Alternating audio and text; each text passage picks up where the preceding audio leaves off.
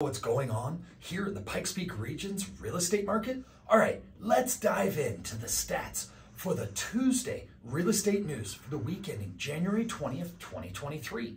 Overall on the Pikes Peak MLS, we have 1,820 single family and patio homes that are active. Now, we had 200 homes closed in the last 7 days. That's the highest number we've had in over 9 weeks. Let's jump into the market watch though for the week ending January 22nd, 2023 for the entire Pikes Peak MLS.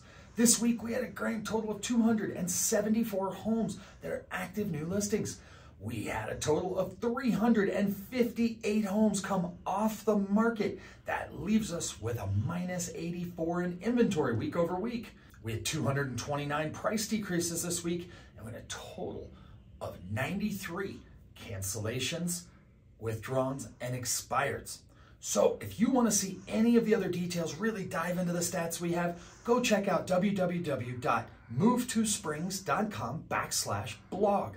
If you have any other questions, feel free. Give me, Tempe Krieger, Brad Secundy, Tyler Secundy, Abby Kosling, or Jennifer Blanco a call. We at TeamSecundy are here to help you with all your real estate needs. Have a fantastic week.